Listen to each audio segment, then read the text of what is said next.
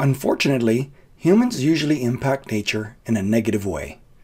The natural world is very important to our survival, so how do we protect it? What can a single person do? Can you act locally to make a difference? Do we leave all decisions about nature to politicians?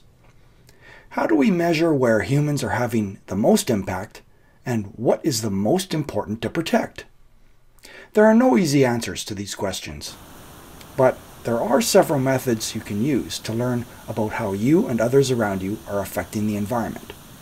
One such method is your ecological footprint. Ecological footprint measures how much your actions affect the environment. Your decisions and actions have impacts on the ecosystem, just like your actual footprints do when you go for a nature walk.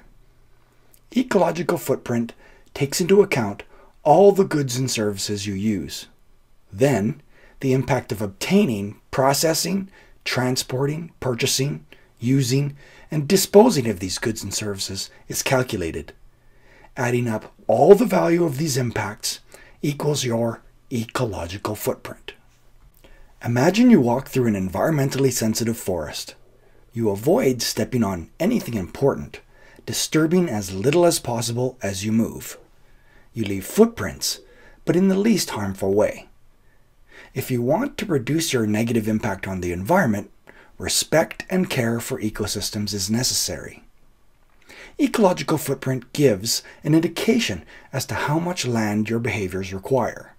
The amount of land is usually measured in hectares. A hectare is about the size of a football or soccer field.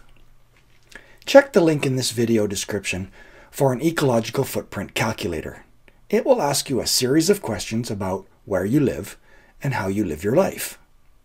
Given the availability of resources on Earth, the average recommended ecological footprint should be no greater than 1.7 hectares per person. But when actual ecological footprints are calculated, the actual worldwide average is 2.2 hectares per person. This means humans are using more resources than Earth can produce. The highest footprint values are for citizens living in the Middle East. But the average citizen in Canada and the United States are about 4 times higher than the recommended value. We are using far more environmental resources than the Earth can provide.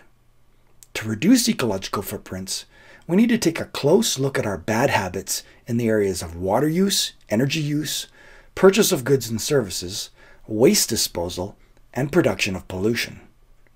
Many Canadians like to believe we respect nature, but our ecological footprints indicate otherwise. It goes without saying that all humans, and especially those in wasteful countries, need to reduce their ecological footprints.